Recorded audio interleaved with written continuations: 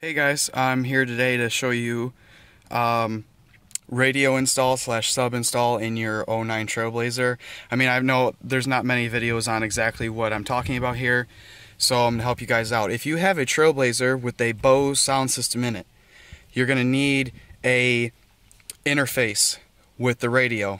As you can see, I put a Pioneer head unit in here, and now I'm going to be doing my subs. Now, there's an interface in there that I bought. It's around $100 and some, and it's like by Metra, and it's the harness. You need that for it to work with the Bose sound system in the car and the OnStar and stuff like that. So what we're going to start out with, to get to the radio itself, there's going to be a screw right there, which I've already taken out. There's going to be a screw right here and right here. Those are all Phillips. Then you have to take a small flathead, pop this off, and pop this off, and these are going to be 7mm bolts right here. And then this piece comes down, and there's going to be another Phillips right here, a Phillips right there, and a Phillips right there.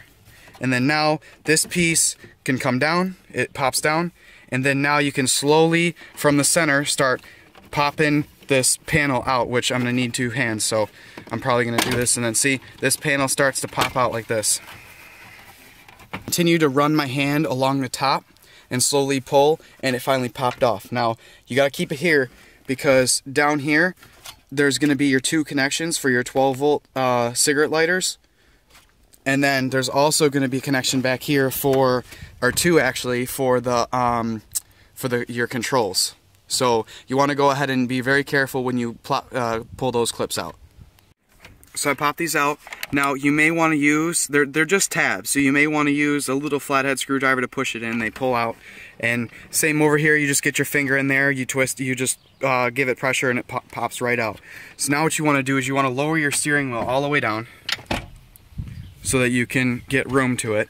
And then you have to just slowly,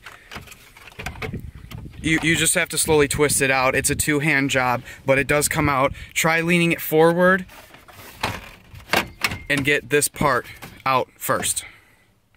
Okay, now you're at this position. You've twisted it in, you pull from the top and it comes out. There's one more connection right here for the windshield wiper. Now also, if you had 4-wheel drive, that'd be right here. That's got to be unplugged too. So go ahead and do that, and then I'll be back. Alright, so now that you unclipped these, which there's just a tab and it comes out too, now this has got to go, the whole thing's got to go to the right, and you just got to be careful with your shifter. Now, if you wanted to make this even easier, you could pull the parking brake and you could put it into, you push the brake, put it in parking brake, and then push it, which you need the keys to the ignition, but you could put it down into like first gear or something with the parking brake on. It's got to be on, and then this would already just be able to pull right out.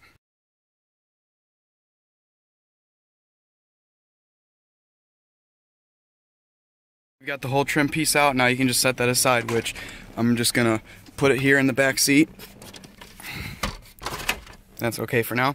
Alright, so my my Pioneer radio is in here with a Metra mounting kit, and then it's also, I have a Metra harness. Now these, I believe, are 7mm, which I should have right here, so I'll be able to tell you.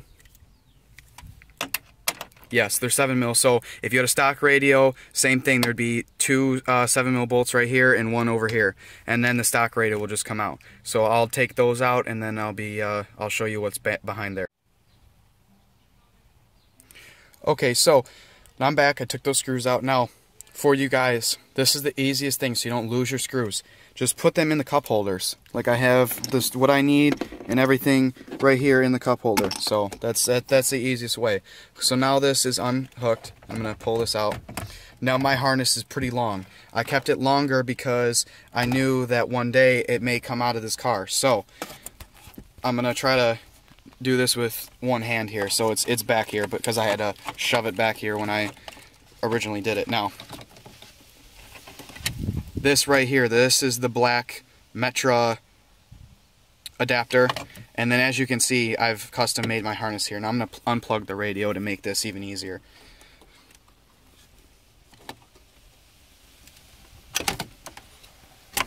Okay.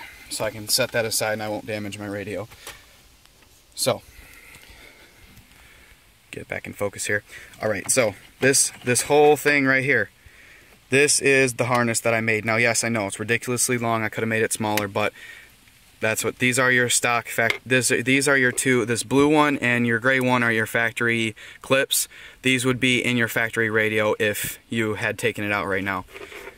So, this Metra which is by Access, actually. I mean, but it comes with the Metra kit. So, it's got a gain knob, which it's on one of the sides. I taped these because the connections weren't that bad, but right there, you have a little flathead or a Phillips screwdriver you can put in there, and what it allows you to do is it allows you to change the volume of your chimes. So when you get in the car and you put your key in the ignition, you get the ding, ding, ding. Yeah, you can change the volume of that when you install this. And also, then once you have that set, it allows you to change the gain of the radio. So you can so when the radio's on, you power it on and you can adjust that to get it louder, or it's to adjust your volume on your aftermarket radio, because all radios are different.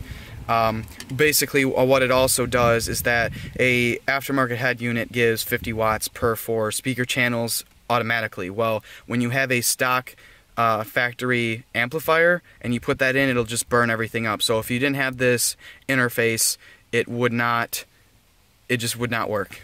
You'd ruin your sound. So trying to think of any other tips. This is I solder this entire harness, and obviously if any of you have any questions on how I hooked everything up, it's pretty much color to color, but as you can see, I have a couple that are bypass the unit, and the unit also has all the provision as if you were going to put a navigation head unit in here. Now, of course, mine doesn't have navigation, so most of that was cut out or just wrapped up, like as you can see here. But this is the this green and this light green, those were cut out, I think. But your purples, your gray, your dark green, and your white are your speaker. Red is normally constant power, black is ground. But yeah, as you can see here, yellow is accessory. So any other questions, you can just let me know. And if you need to know where to get this, you can find it on eBay. All you have to do is search GM, Bose, aftermarket radio interface. I mean, they sell them anywhere. This one's Access and Metra, but I think there's another brand that makes one too. So now I have to figure out where I'm gonna run my RCAs for the subs, which they're going to plug into the back of your radio. And also I have to install a remote amp turn-on wire into this interface, which on my radio is this dark blue wire. Now I'm going to be using a green 22 gauge wire, but that's because that's all I have. But I'm sure I'll just go behind, in the back, and through and under. So I have taken out, it'll come down here and make sure it's stuff, and then I'm just going to put it in these panel pieces. This trim just pops out.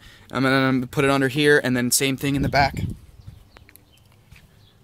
It's gonna run here and then into the back to where my subs are at, which I'm using two Rockford Fosgate P2 subs. It's only a 500 RMS system, and then I just have a cheaper 400 watt amp right now, but eventually that'll be upgraded. But for right now, it does the job. And any other questions, just comment below.